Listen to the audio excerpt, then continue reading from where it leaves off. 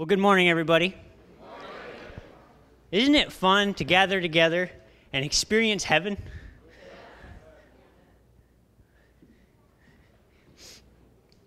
Oh. Well,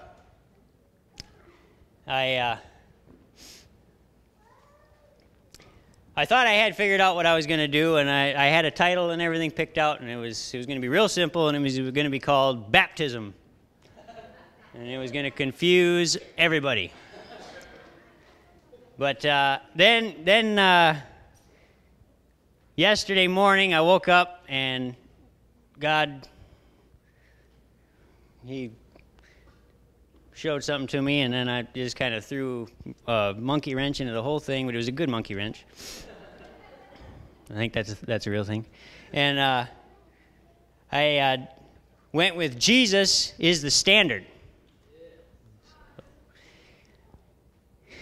I'm just going to get this over with right away. So y'all can look at it for a little bit. Boom. The other one. Yeah, can everybody see that? It's a bun. I picked it up at Dick's this morning. It's fresh.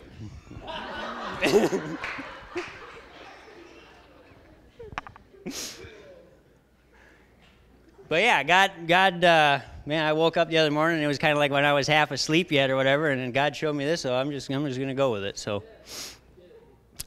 So yeah, first thing I'm going to do is I'm going to tell you about, some of you have heard this story.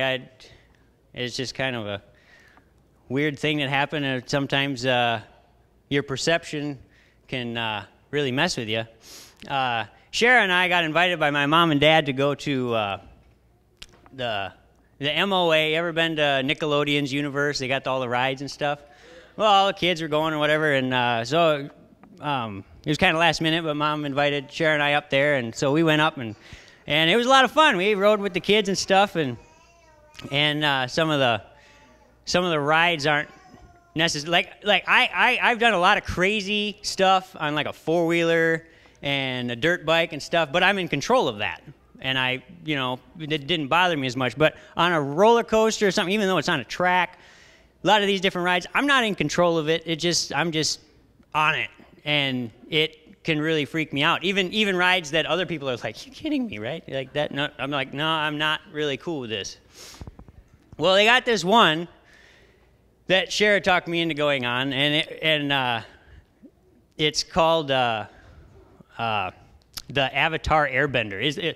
I don't know, whatever happened, like, why can't we just call it a skateboard? Because it looks like a skateboard. But it's called the Avatar Airbender, and it looks like it looks like a skateboard on a railroad track that goes in kind of a U shape, and it goes beyond 90 degrees. It's slightly back over to the wrong way. And it's like 70 feet in the air, which I don't know why they would ever build it that tall, but that's how high it gets. And when you are on that thing, you're on these seats that spin while this thing is going back and forth. And so if you happen to be on the seat that spins and ends up right at the top, it feels like you're going right through the glass, like through the ceiling of the building, just, and all of a sudden the thing is rocketing up. And all of a sudden, they got into the mathematics of it and somehow figured out with Einstein's theories of relativity how exactly gravity and your momentum and everything, like when that thing is coming up there and all of a sudden it's coming to a stop, your relation to gravity and momentum all of a sudden makes you feel weightless for about a second. And you feel like you're going to come right out of your seat. And I started questioning in my mind whether or not this whatever you want to call it, thing that's holding me in is going to work. I was like, whoa. And this thing just like snaps you, poof, and starts heading right back down, and I'm freaking out. And I look over to the seat next to me to check on Shara, and there's just an empty seat there. And I freaked out. I was like, ah! And I looked the other way, and I was like, oh, there you are. She was there the whole time. I just looked the wrong way. Even now, she's looking at me like, come on. But seriously, it took me like 15 minutes to get over that. I was like messed up for about 15 minutes. I went through like, it's amazing how fast your mind can just take over. I seriously started to think like, man, what am I gonna, I don't have a wife anymore. She's dead. I'm a widower. Like, I don't even do I call myself that? I'm a widower? I was like, shrew, you're here. Yes, I'm a married man. Yay.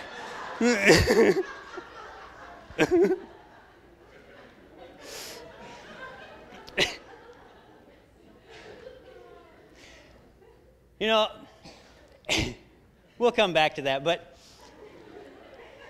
we're here today to celebrate something awesome, to take part in something awesome. And it's not because it's juice and crackers. It's because of what it represents. The reason I was going to call the other one baptism is because baptism also is something that's really awesome, and it's because of what it represents. It's not the water. Who all went to the baptism? Yeah. Who all's been baptized? Yeah! Woo! Man, that's exciting. Yeah, I've gone down to the bottoms. I've swam in that water. It's just water.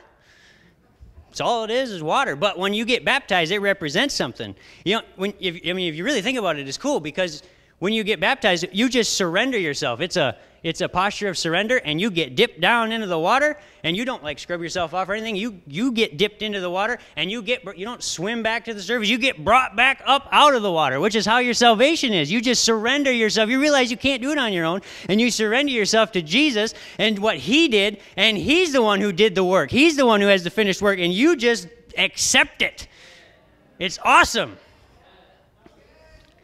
And in the same way, Jesus, you know, LCU this year, first class was covenant, so it really worked out well for me. I was studying covenants and stuff, and one thing that I never realized about covenants is that, like in the Old Testament, they talk about eating and stuff a lot. Like Jacob and Laban, they built a pile of rocks. They were making a covenant between this pile of rocks shall stand as a sign between me and you that we have this agreement.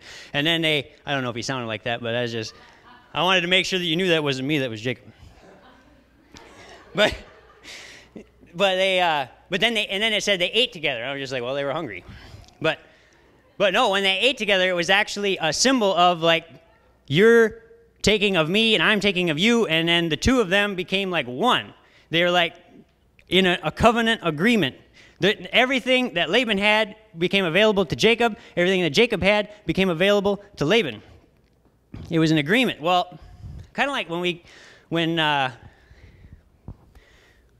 even now in our modern culture, we still have remnants of that. Like, we don't acknowledge it that way anymore, but like when we get married, everybody gets together and eats. We have a wedding feast. We call it a reception now. Well, in a way, you have representatives. The bride and the groom are representatives, but the whole family comes together and they eat together, and two families become one. And thank God we don't move in together or anything, but we... But Jesus came in the likeness of sinful flesh to be our representative, and He got together with His disciples on the night before He was betrayed and shared a meal with them. And in so doing, He was saying, I want you to become me, and I'm going to take you, and I'm going to be your representative, and I'm going to go make a deal with God, and we're going to cut a covenant, and you're going to be the beneficiary of it, and everything that I am is going to be available to you. So in Romans 5:12, therefore, just as through one man sin entered into the world, and the death through sin, and so death spread to all men because all sinned. Adam was our representative. We were all in Adam. And when he fell, when he chose to eat the fruit, when he chose basically to make his own way in life, we all were in him. He was our representative. We were all a member of the Addams family. I stole that from Jim Hockaday. But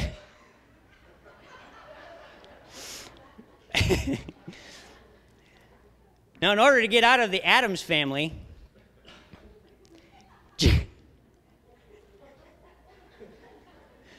I'm just going to go to the next verse. We're going to Romans 6:3 and 4.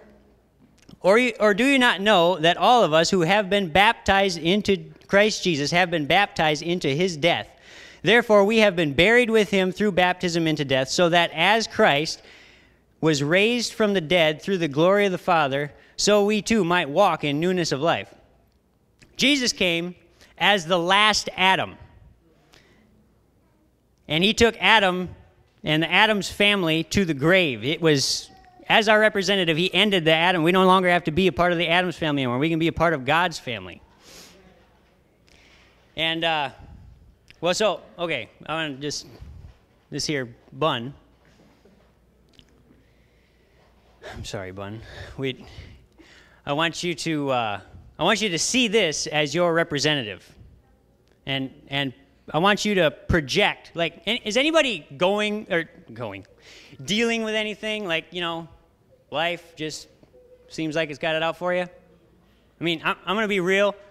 I'm a human being in a fallen world, and I deal with stuff all the time. It don't mean that stuff defeats me. I'm not, you know, in admitting that, you're not saying that you're defeated or it's not a bad confession. The world come at you all the time, but you don't have to be subjected to it. You're not subjected to it. So I just want you to see sickness, disease, sin, addictions, whatever. I mean, all pretty much can be just lumped in. That's what in Romans 5 where it was talking about we had not sinned in the likeness. Where did it go?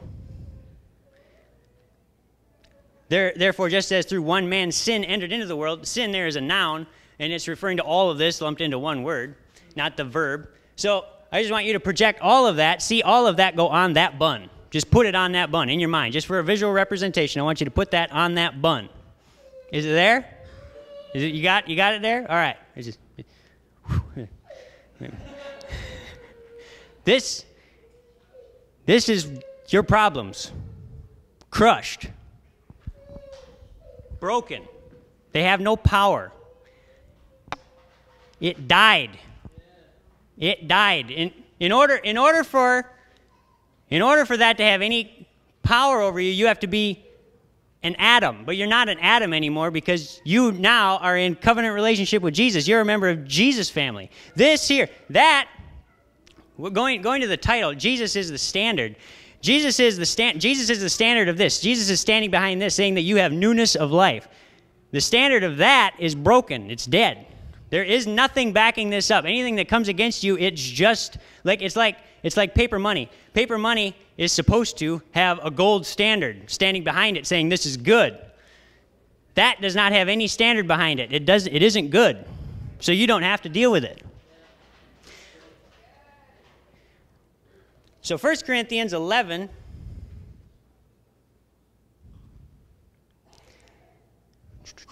(26). For as often as you eat this bread and drink this cup, you proclaim the Lord's death until he comes. That verse really confused me. I was like, well, why wouldn't I, like, why would I, like, what's the point in that? But then when I yesterday morning, saw myself breaking that bread, it made sense to me. We're proclaiming to the world that we are dead to the world, that it has no hold on us. We are citizens of heaven, that we don't belong to it doesn't have any hold. One thing that really stood out to me, like when I was Pastor Paul said something to me about this a while ago, so I was like, right away, freak out moment. Okay, God, what am I going to say? I don't know what. And one thing that he really said was, what was it that Jesus said numerous times? When he broke the bread, gave it to him, he says, "Do this in remembrance of me as often you eat it." And then when he gave the cup, he's like, "Do this in remembrance of me as often you drink it." In remembrance. Well, what's remembrance? Well, remembrance, we can think of it as, just thinking about him or whatever, but it's actually like a renewing of reestablishing yourself. You're renewing of your vows. You're reestablishing myself. When Shara and I were on that ride, I got looking the wrong way. That life can get flipping you around and twirling, and you can get looking in the wrong direction. But this is just, I'm looking back and I'm reestablishing myself with who I am, my identity in Christ. I am married. I'm married to God. I'm in a covenant relationship with God, and I'm standing on that. It's nothing new, but I'm reestablished in it. Well, we're going to have the ushers bring you up. What? Here at Liberty, you don't have to be a member of this church in order to do this. We believe that you should be a member of the body of Christ. So, and one thing, it talks about, I forget even where it is, but it talks about He has predestined us. He has predestined us to a life with Him, to reconciliation. And, well, there were some times when I would really look at that and be like, well, what? But predestined, God had a plan originally. He had a will for you to be in relationship with Him. He wants to hang out with you. He wants to be a part of your life. He wants to help. You know what? When I was a kid, I used to tell my sister Katie, I used to tell her how much I wanted to move out and how much I wanted to be on my own. I was just excited. I wanted to go make my own way. I wanted to go out and just be me. And then when I got out on my own and I found out what the world was like and just how much it demanded of me, I called my siblings back up and I was like, you enjoy it while you can because this sucks.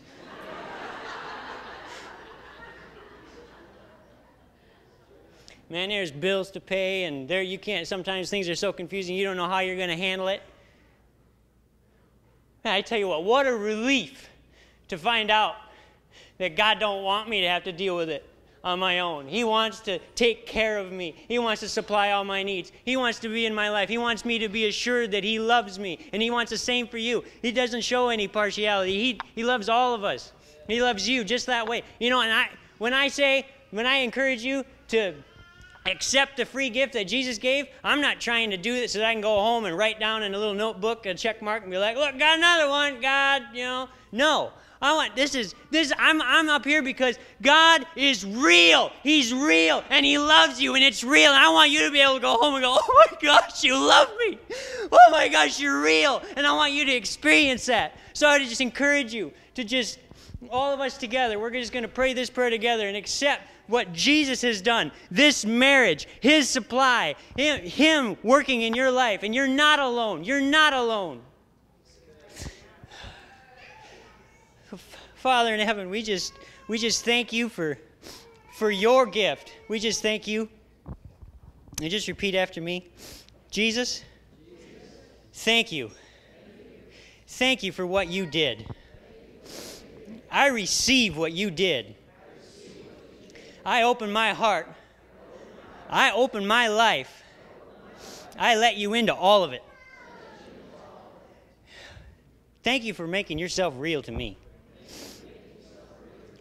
Holy Spirit, I receive You into my life. Thank You for helping me. Make Yourself real to me every day I live. In Jesus' name, amen. Hello? Hey, it's on. I turned it off in the first service. I muted it. So I figured I better double check. Before we take the bread, I wanna just lay out a little illustration too. When we chew on this, we're chewing on our identity because we are the body of Christ. So just chew on that in your mind. Chew on that that His identity, you are in Him, He is in you. Father, we just thank You. Thank You for the body. Jesus, thank You for Your sacrifice, for Your body broken for us. Thank You for deliverance. Thank You for freedom, newness of life. Thank You.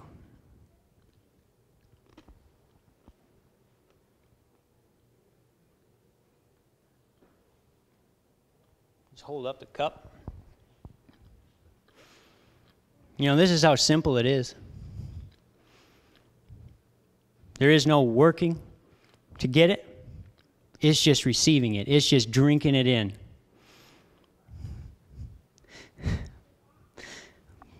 Father, thank you for the free gift. Thank you for your love displayed, demonstrated on the cross. You know, while we were still sinners, Christ died for us. Thank you. Thank you for the blood. Thank you for forgiveness. Thank you for your presence. In Jesus' name.